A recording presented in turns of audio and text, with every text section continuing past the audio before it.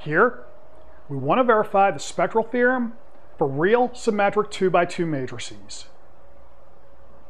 Now, spectral theorem for real symmetric matrices says A is a real n by n matrix. A is also symmetric, so A equals A transpose. Then, the eigenvalues for A are real, and there exists an orthonormal basis of eigenvectors for A.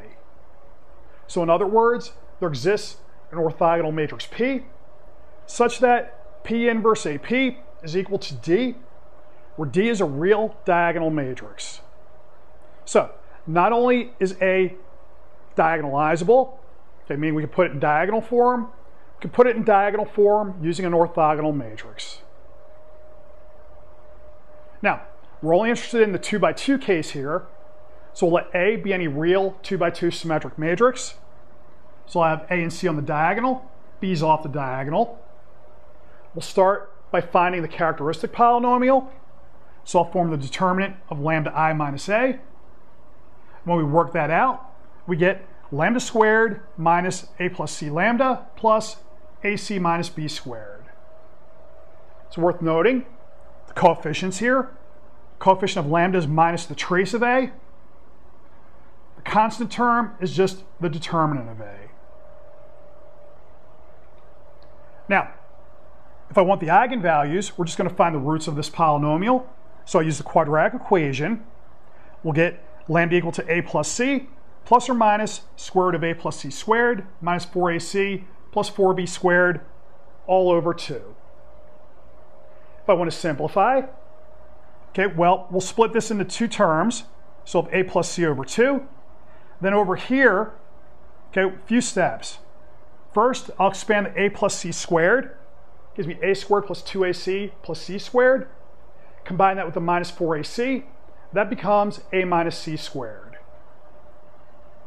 Now, if we push this 2 into the square root, we'll have a denominator of 4. For the A minus C squared, I could push that 4 in to the square as A minus C over 2 quantity squared. Then when that 4 hits this term, we're just going to have B squared by itself. So here we have our two roots. Now, note, we're taking the sum of two squares here. If we take any number and square it, we're going to get either 0 or a positive number. So if we're adding two numbers together that are either 0 or positive, we're going to get another number that's 0 or positive. So the square root is always going to be a legitimate operation. So that means the roots are always going to be real, and that's our first conclusion. Let's take a closer look at our eigenvalues. First, we want to know when we have an eigenvalue of multiplicity 2. That is, when does our characteristic polynomial have a double root? Now, that occurs when the square root is equal to 0. Since we have a sum of two squares, that can only be equal to 0 when each item that we're squaring is 0. So we'd have to have A equal to C and B equal to 0. If we put that together, that means our original matrix, A, is equal to A0, 0A. So, the eigenvalues of A are the real numbers A with multiplicity 2. For the orthonormal basis, we just use the standard basis, E1 and E2. If we conjugate A by P, which in this case would be the identity matrix, we get back A, which is our real diagonal matrix. Now, if the square root is non-zero, then these two roots are not going to be equal. So A will be diagonalizable. In this case, each eigenvalue produces a non-zero eigenvector. Those eigenvectors are going to be linearly independent, so we'll have a basis of eigenvectors, and that's what we need to be diagonalizable.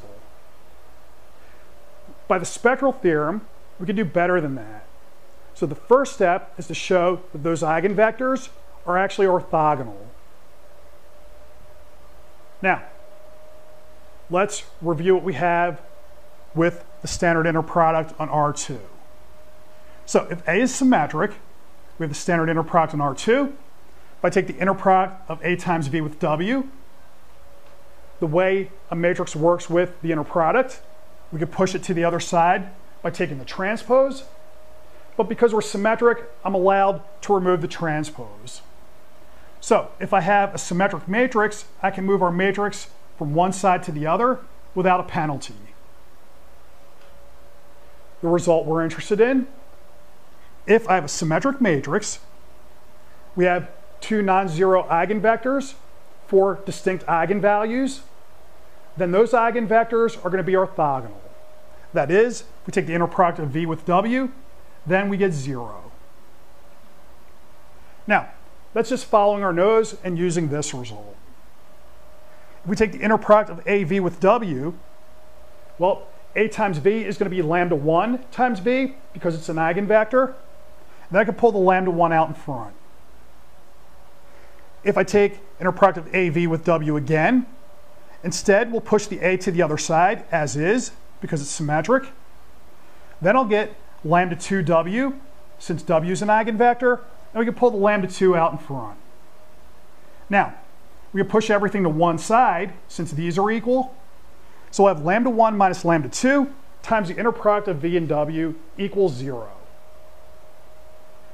This term out in front is non-zero because lambda 1 is not equal to lambda 2. So we could cancel that off. What we're left with is that the inner product of V and W is equal to 0, or V and W are orthogonal.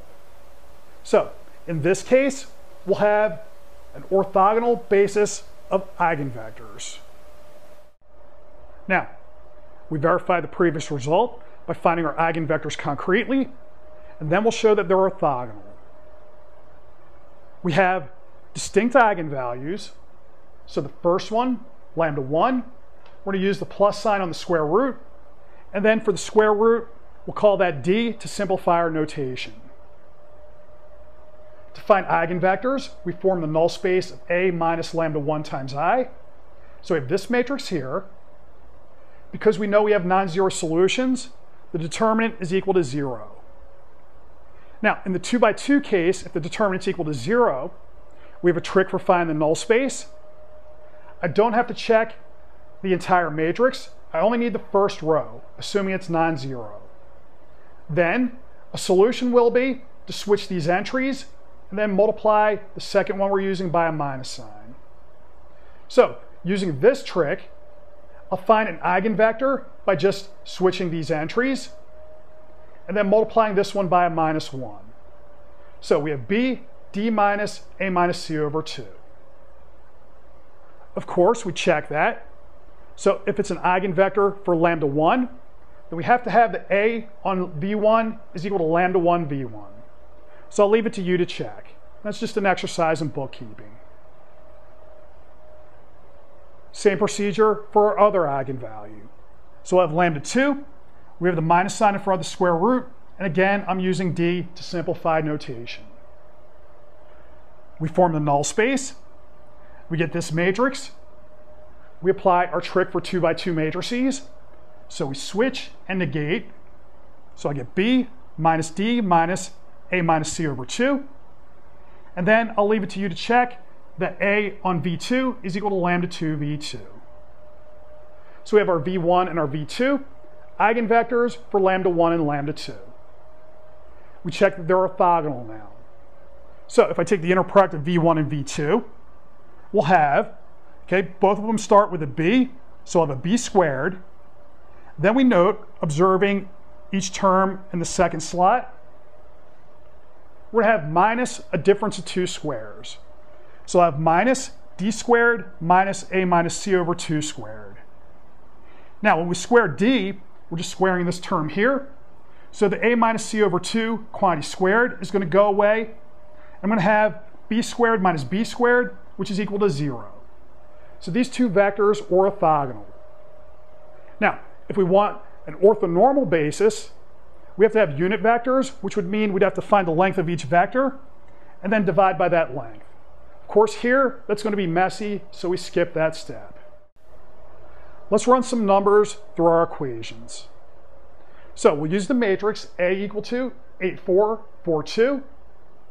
This is real symmetric.